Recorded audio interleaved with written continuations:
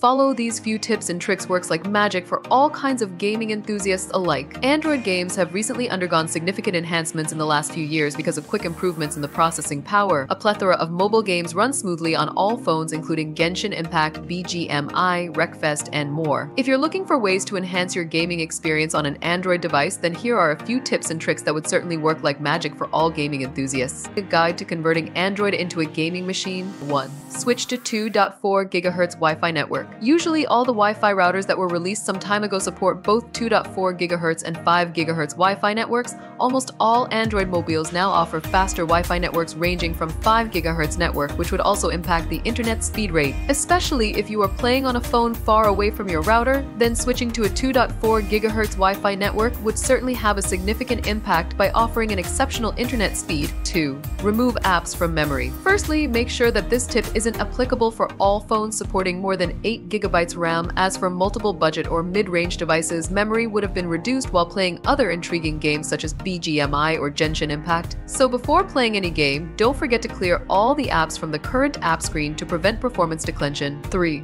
Disable power saving mode. Usually, all Android smartphones automatically enable this easiest hack of power save mode when the battery power is reduced. Your phone is also likely to cut down on animation, processing power, and more to make sure the device remains turned on for a maximum period. To prevent this issue, remember to disable power saving mode before playing any game or disable it together.